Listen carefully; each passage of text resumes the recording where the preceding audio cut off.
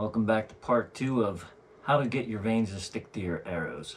I recently did a video on why it's important to use an accelerator and to experiment with different types of glue. So with all that aside, I want to talk a little bit about why your vanes might not be sticking to certain brand arrows and why you might be having a hard time getting your vanes to stick depending on what kind of fletches you're using.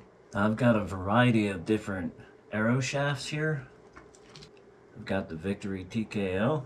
We've got an Easton Axis 5mm.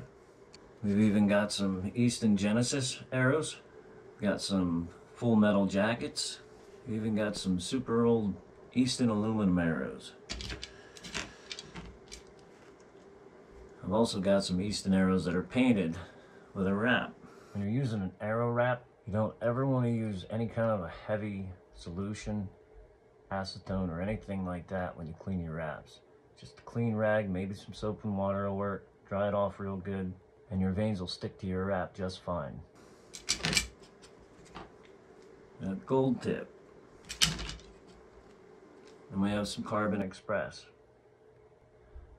So this is a Victory TKO, and if you look close, you can see that the carbon is a little bit different. They're using a nano web, and it's a little more porous than, let's say, an Easton arrow. Now, Easton makes their arrows a little bit different, and we've also got a Carbon Express. Now, the reason I'm showing you this, every brand arrow and every manufacturer uses a different compound when they produce their arrows. So depending on what brand arrow you're using and how it's made, if it's a nano web or a straight cut carbon, the manufacturers are still using a compound, and we don't know exactly what those compounds are. So we have to experiment with different kinds of glue and figure out which glue works best per brand arrow. Now, the same goes for these fletches. I have a couple different vanes here. And this is a blackout vane. It's pretty flexible, it's pretty thin, and it's really porous. The compounds are different in this vane than, let's say, a blazer vane. Here's a blazer vane. It's a little thicker, it's a little more dense than the blackout vane, so it's not as porous. Here we have a PM20. It's a little bit smaller vane. It's a little bit more dense than the blackout or the blazer vane. Same goes for the AAE Max Stealth vane. So we have to understand that the more porous a vane is, the better the glue's gonna stick. And it also depends on whatever compounds they're using to manufacture these things. Now, I'll have to admit, the blackout vanes and the blazer vanes will pretty much work with any kind of glue, and they stick to anything. So they're just a little more porous than some of the other manufacturers.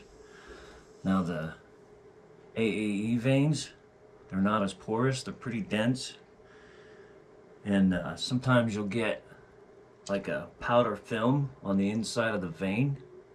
That's why it's important, you want to use your acetone or your primer pen to get these things as clean as you can get them. One more thing I want to touch base on. We all know that before you fletch an arrow, you want to clean your arrow shaft. If you're using aluminum arrows, whether they're dipped or painted, don't want to use acetone on your arrow shaft if it's painted or dipped, because it'll just rub the paint off. So just use some soap and water on those type of arrows. Now, when you're getting ready to fletch these arrows, it is okay to use acetone on your fletches. Get those fletches as clean as you can get them.